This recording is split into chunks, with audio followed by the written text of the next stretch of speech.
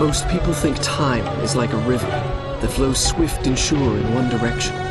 But I have seen the face of time, and I can tell you, they are wrong. Time is an ocean in a storm.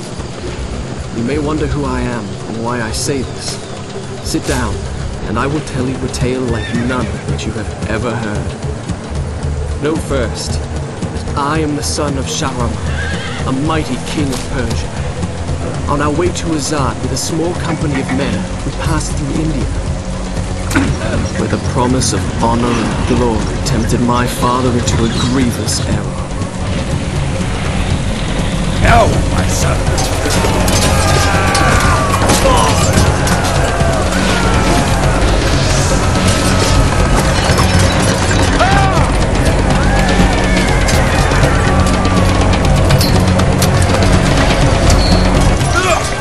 Your Majesty, I trust you will remember your promise. The Maharaja's treasure vaults lie within. See how he fights. Like a warrior son.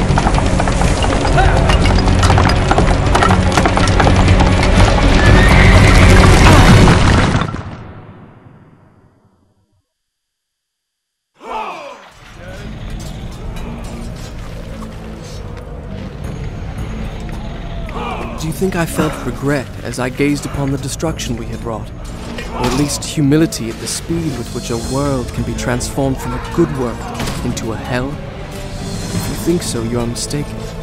For in that moment I thought of one thing only.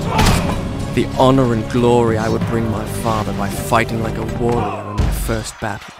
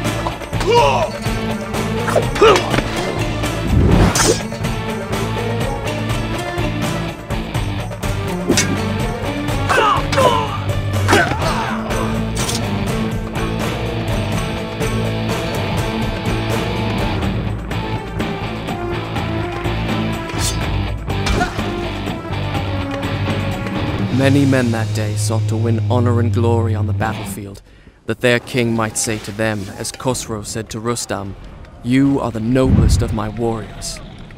From the moment my sword tasted blood, I knew this would not be my way. I would win my father's praise not by killing, but by being the first to find the Maharaja's treasure vault and the wonders within.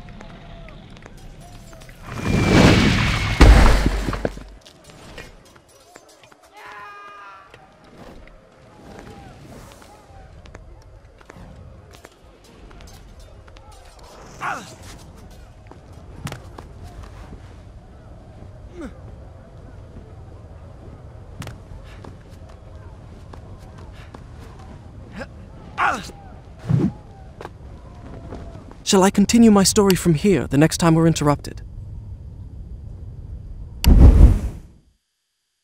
Done. I'll start the story from here next time.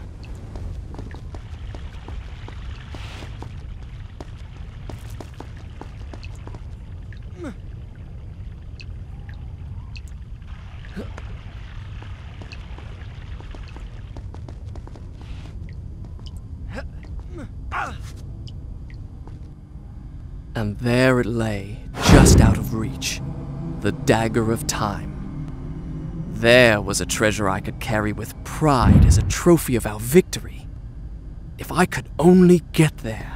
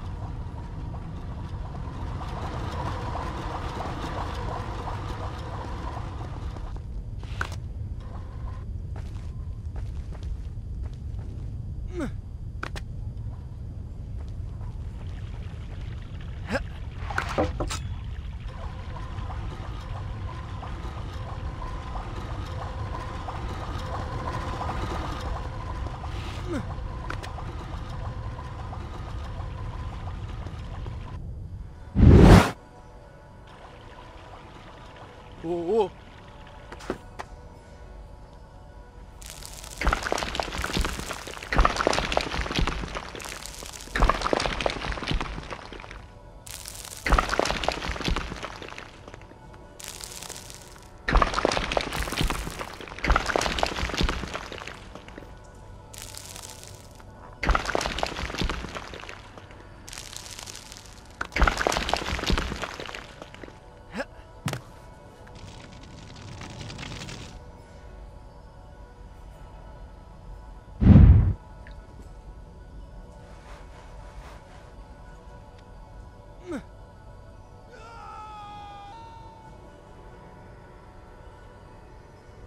Wait.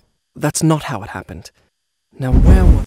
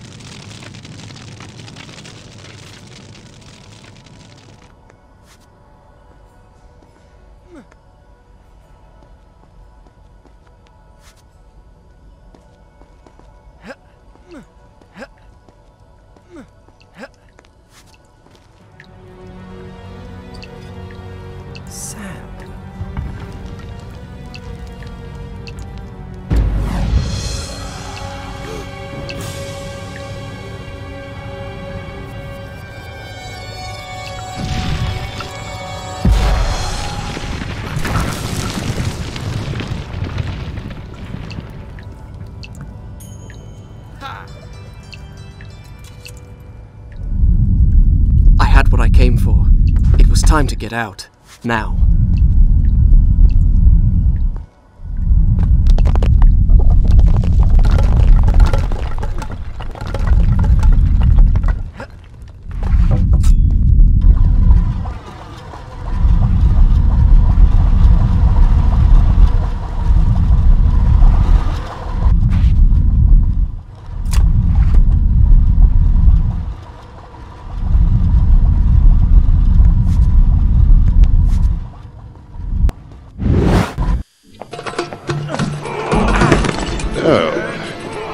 Father, I have brought us honor and glory. Your Majesty, you promised me my choice of the Maharaja's treasures. That dagger! Surely you won't deny the lad a souvenir of his first battle. You may have your choice of all the Maharaja's other treasures. Except that hourglass. That will make a fine gift for the Sultan of Azad when we pass through his city. And some exotic animals for his menagerie. And a few dozen slave girls. Yes, that should be enough. I want no animals or maidens harmed until I have chosen. Let it be known, King Shahraman is merciful in victory.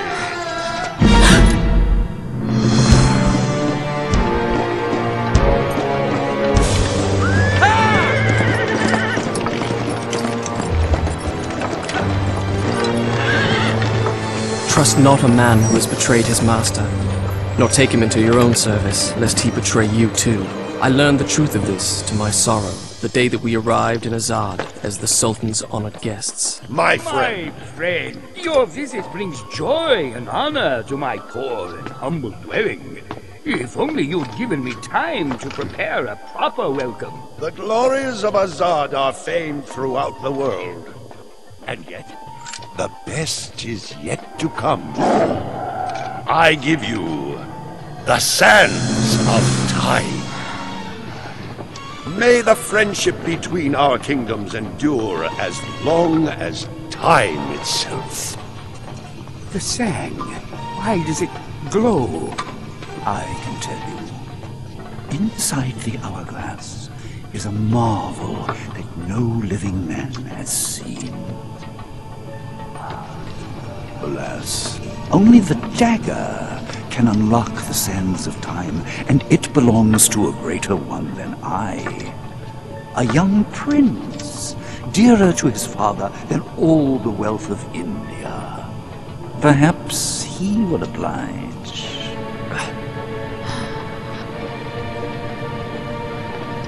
No! No! Stop!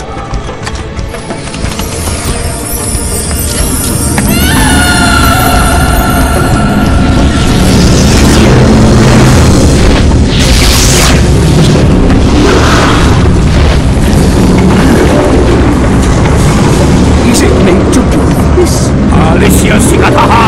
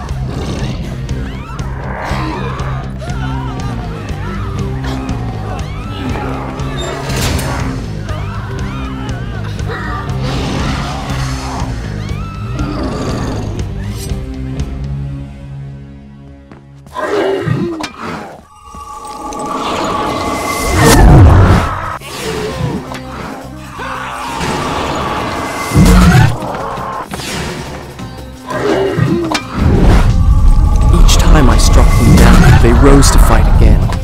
I soon realized that only by taking into my own dagger the sands that possess them could I liberate them from their monstrous living death.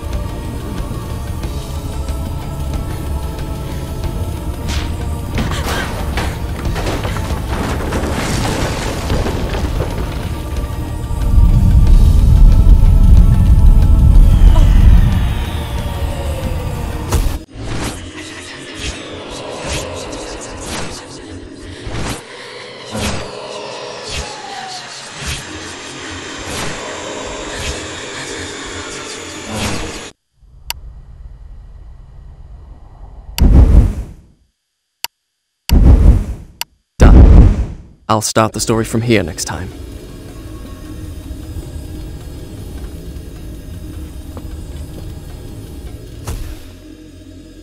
You think me mad. I can see it by the look in your eyes. You think my story is impossible. Perhaps I am mad. Who would not be driven mad by horrors such as I have? But I assure you, every word is true.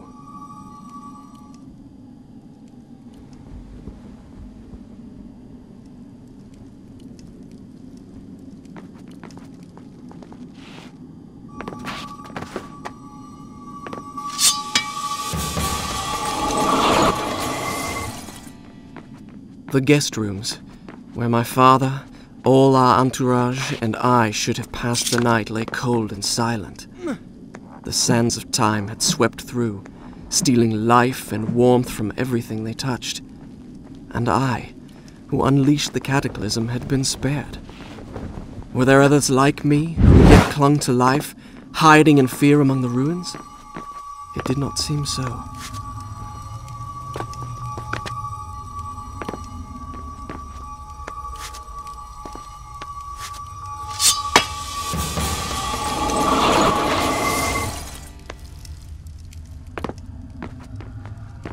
Stop!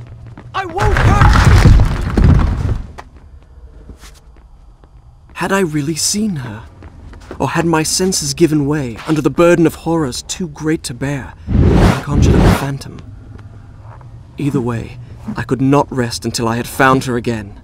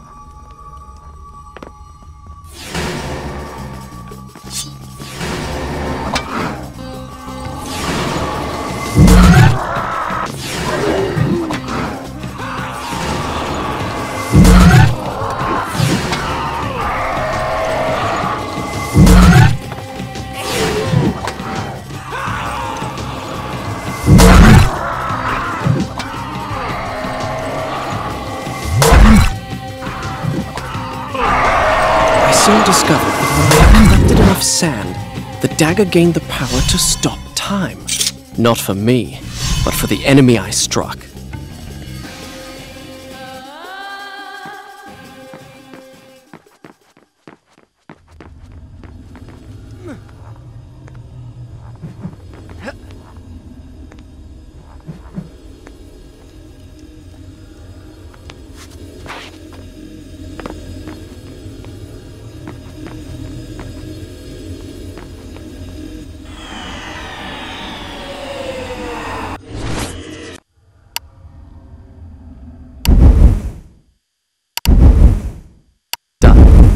I'll start the story from here next time.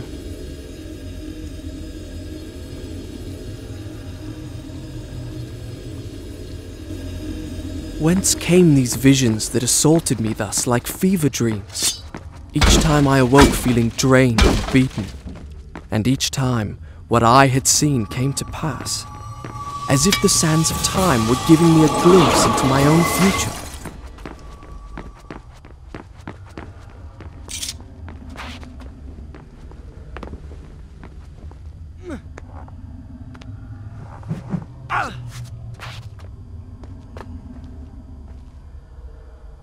Whoa.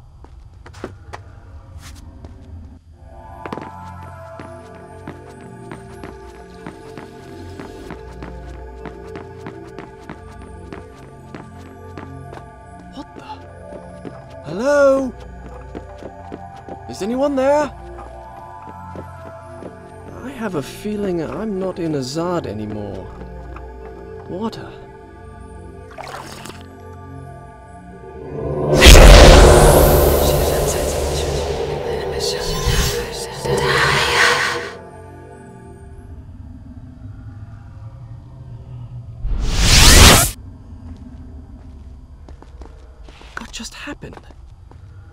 That's strange.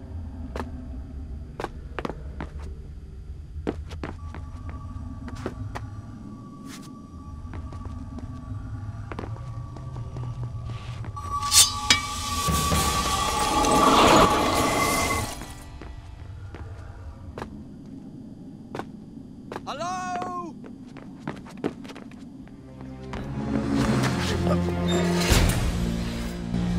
Give me the dagger.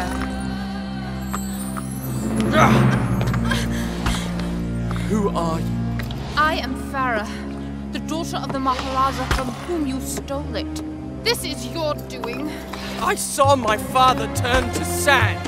and we will share his fate if you do not give me the dagger to undo what you have done. Your traitorous vizier used the same words. From now on, I trust no one but myself. Run! Go back to the reception hall. Wait for me there. Go!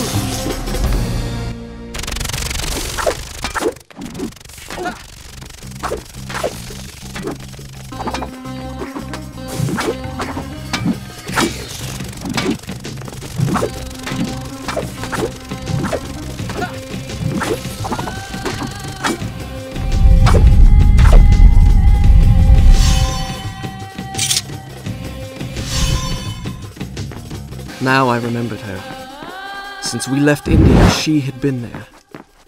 In the desert, I had felt her dark eyes upon me. Now, here she was again. She and I, the only two survivors. Did I say two? Excuse me. We were three.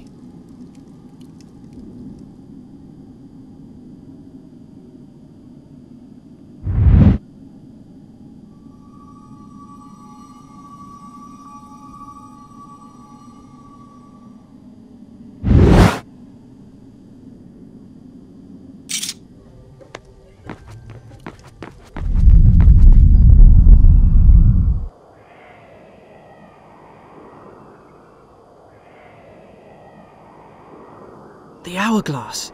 What?